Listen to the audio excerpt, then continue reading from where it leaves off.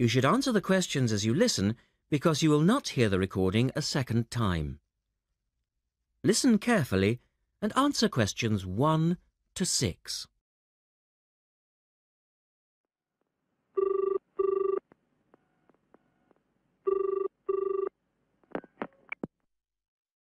Thank you for calling Millennium Office Supplies. If you would like to place an order, please press 1. Your call has been placed in a queue. A customer service operator will be with you shortly.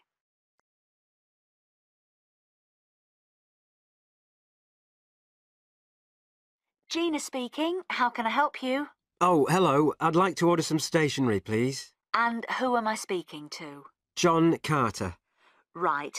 Can I just confirm your account number and the name of your company, John? Sure. The account number is 692411. 692411. Right. And you're from Rainbow Computers?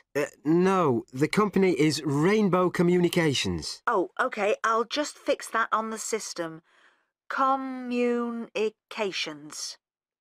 And what would you like to order, John?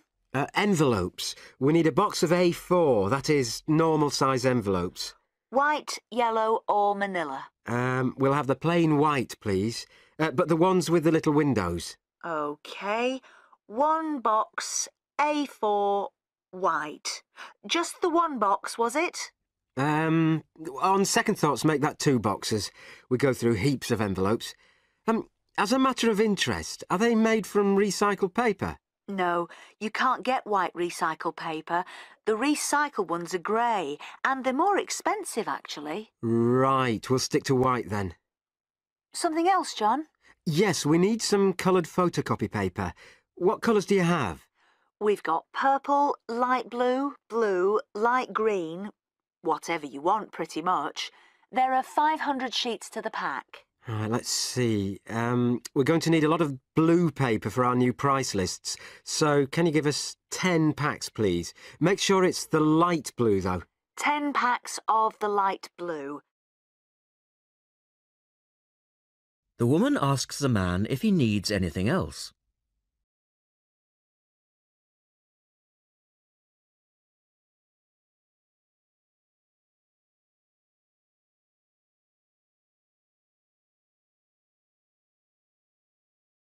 Now listen to their conversation.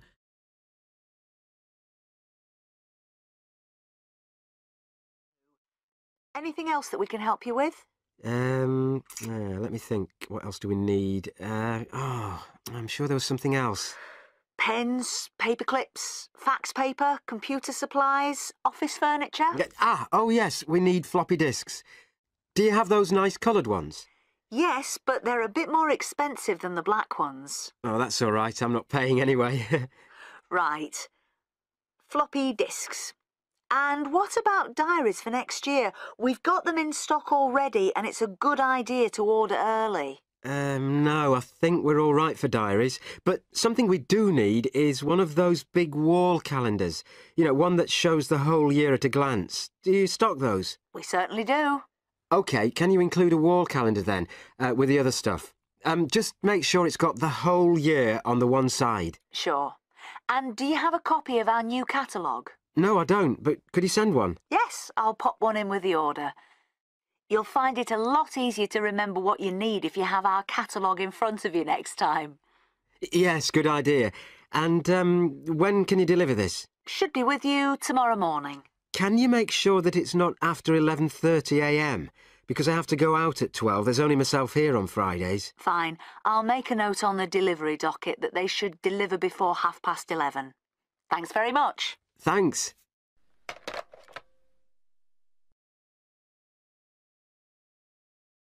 That is the end of part 1. You now have half a minute to check your answers.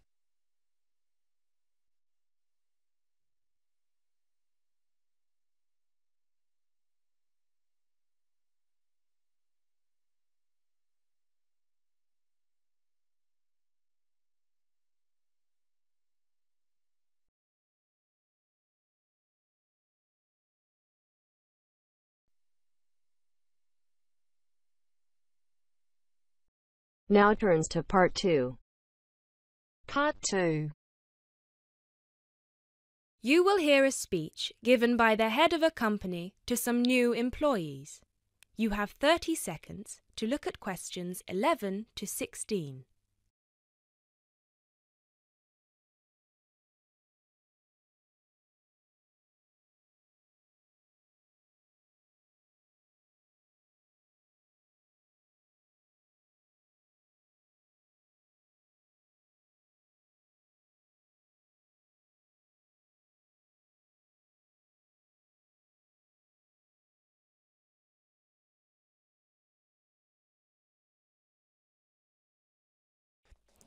First of all, a warm welcome to Barker's Country Safaris. We're delighted to have you all on board for this season.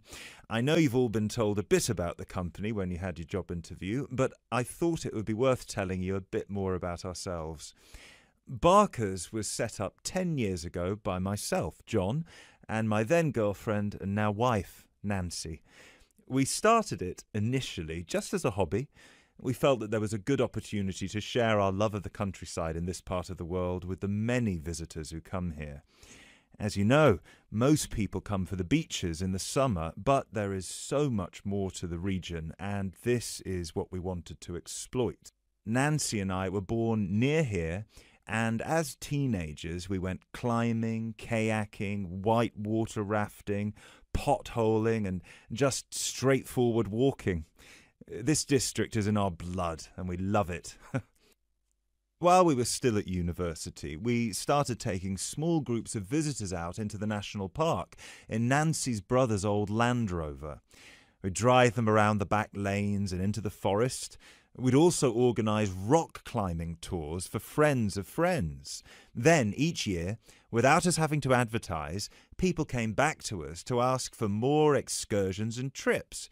So, 5 years ago, we gave up our other jobs to focus full-time on Barker's Country Safaris. Now, 2 years after that, we set up the activity tour part of the business, and 1 year ago, we expanded into organising activities for school groups during term time. Obviously, this was a massive challenge with all the health and safety requirements, but it's proving a great success.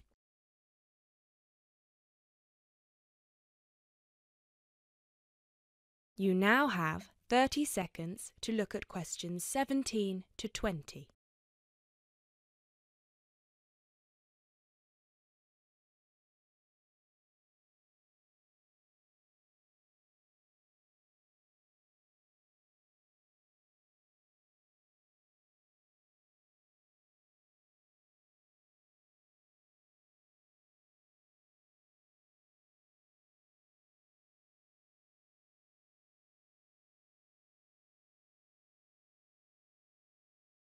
Anyway, we'll certainly not be dealing with school parties during the summer holidays.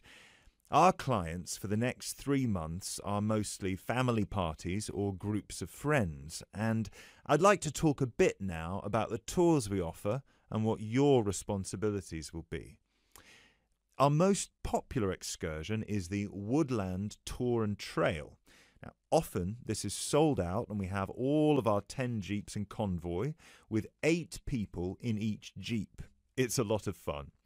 These tours really offer a taster of what we can provide. So as both driver and guide, it is important that you do a good job here so they come back for the bigger tours. I will talk about the commission package later.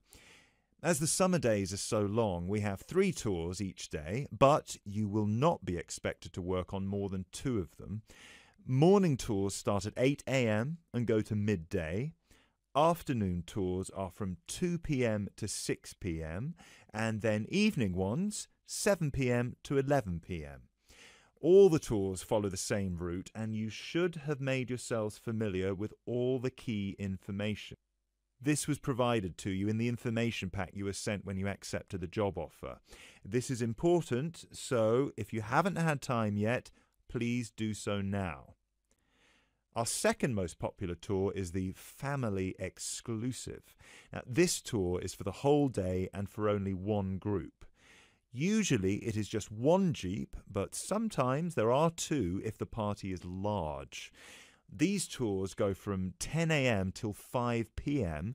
and include lunch at the Brown Bear in Lower Middleton.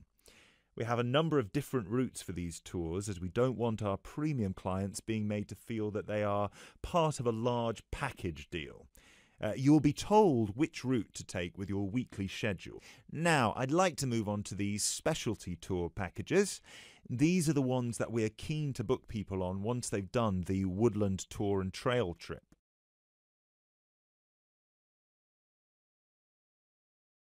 That is the end of part 2.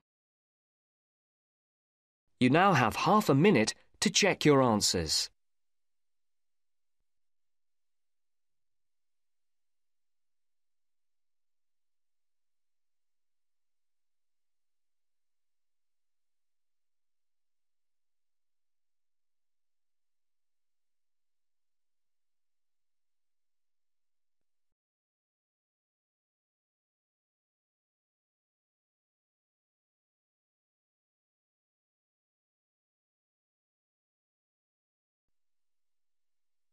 Now turns to part 3.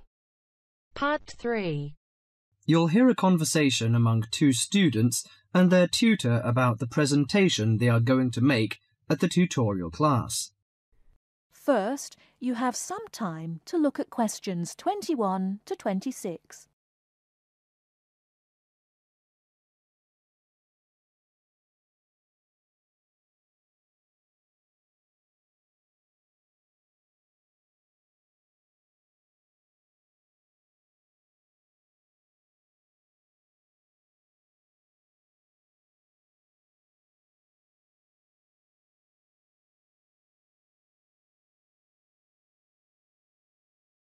Now listen carefully and answer questions 21 to 26. Right, Jason and Karen. How are your presentations for the next tutorial class? I feel a bit nervous. I haven't done that before. Although many of my classmates in the same tutorial group have finished theirs.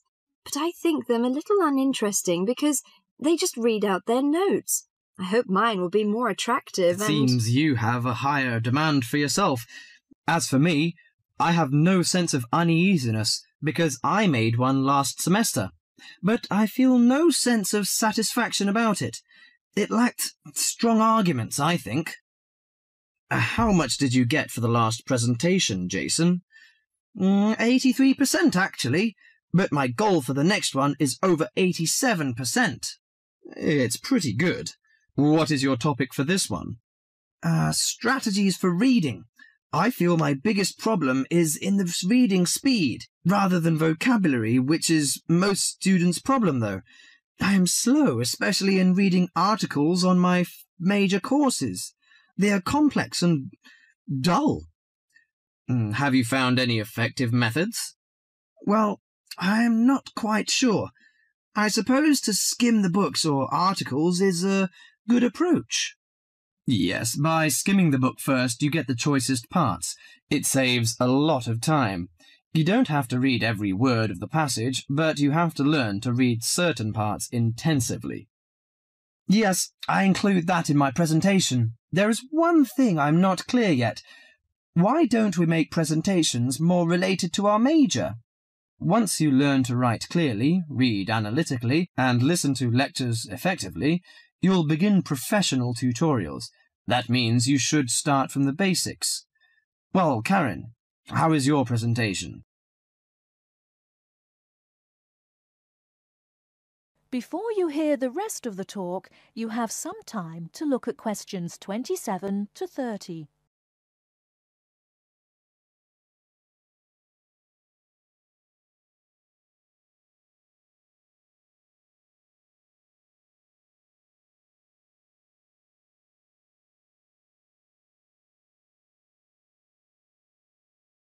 Now listen and answer questions 27 to 30. Oh, Karen, how is your presentation? I am still in a panic.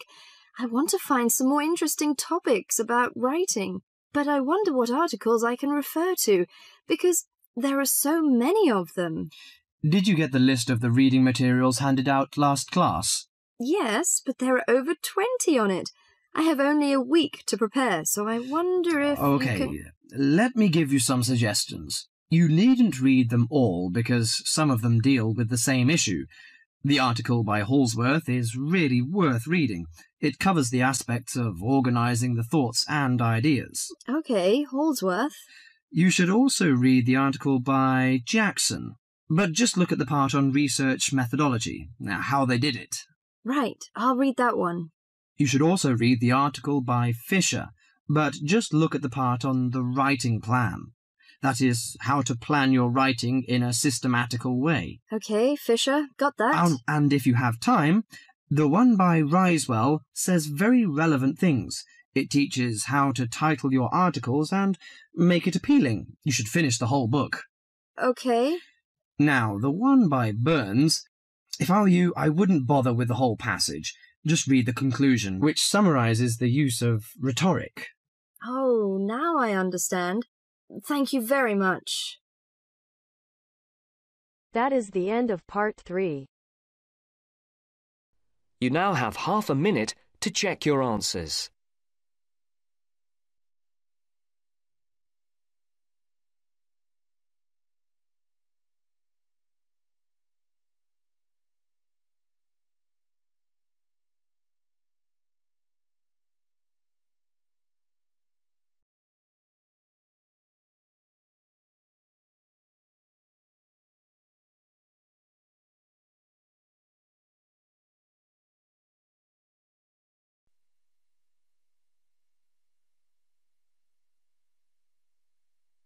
Now turns to part 4.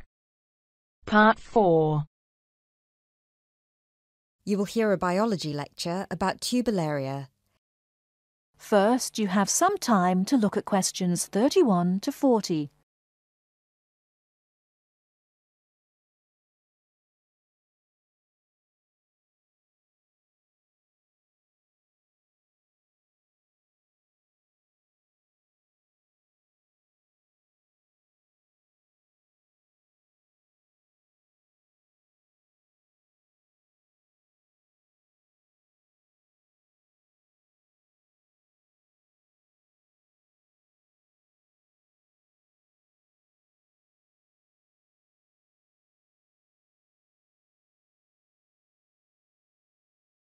Now, listen carefully and answer questions 31 to 40.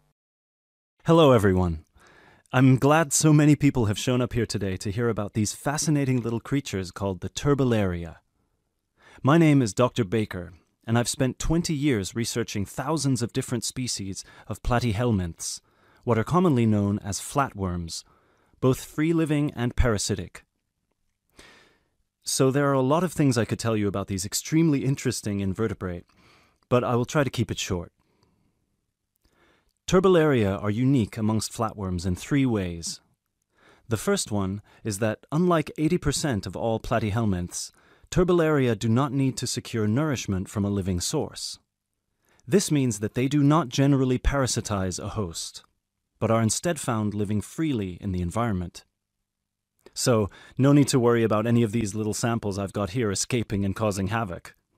The second way in which they're different is that they are, well, they're incredibly simple. And by simple, I don't mean in terms of structure, as their structure is indeed quite complex, and I'll get to that later. By simple, I mean that they're not the brightest bulbs in the box. Flatworms in general are not known for their cognitive abilities, especially when compared with other invertebrates such as cuttlefish or octopuses or even insects. But amongst flatworms, turbolaria are by far the most primitive of the bunch. Finally, and this is a direct result of the first thing I mentioned, turbolaria tend to have a much more complicated sensory system in their head region. This includes a set of eyes with receptors that can detect light, as well as chemical sensory organs that assist turbolaria in locating food. Obviously, as other flatworms receive nutrition directly from their host, they have no need for this. Despite these 3 differences, however, turbolaria are quite similar to other flatworms in all sorts of other ways. First of all, as their name suggests, they're incredibly flat, which allows them to hide under stones. They're symmetrical on both sides, and they don't have a body cavity. They also don't have any specialized respiratory, skeletal, and circulatory systems. What they do have, however, and this is what I meant when I referenced their structure before, is 3 layers known as the endoderm, the mesoderm, and the ectoderm, as well as a head region where their brain and sense organs are located, and a spongy connective tissue that fills all the space between their organs. Finally, like most species of flatworms, they're hermaphrodites. This means that a single flatworm has a set of each gender. But don't take this to mean they reproduce alone. Their preferred method of reproduction is called cross-fertilization, which means that each flatworm fertilizes the other. I mentioned before that most flatworms need a host, but Turbellaria feed from the environment. So what do they feed on? Most Turbellaria can be found either in fresh or salt water, and they feed on small insects, microscopic matter, and crustaceans. They will pretty much eat anything they find. They have no preference on whether their food is living or dead.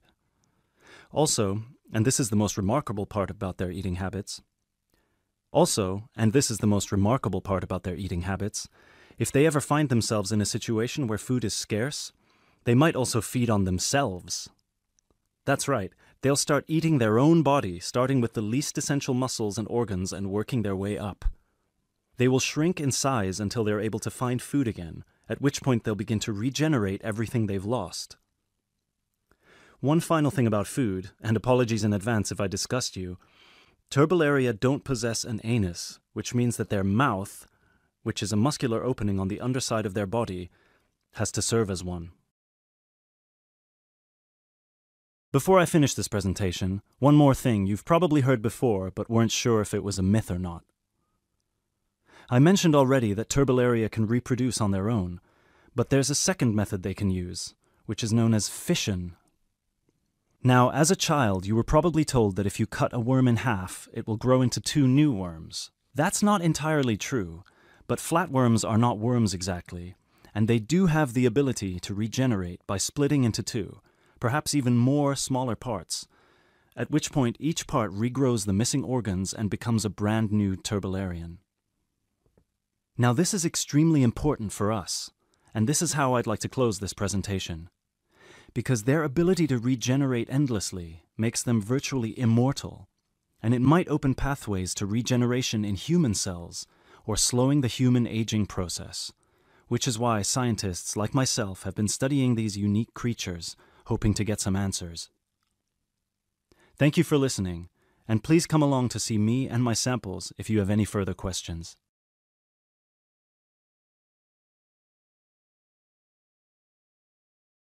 That is the end of part 4. You now have half a minute to check your answers.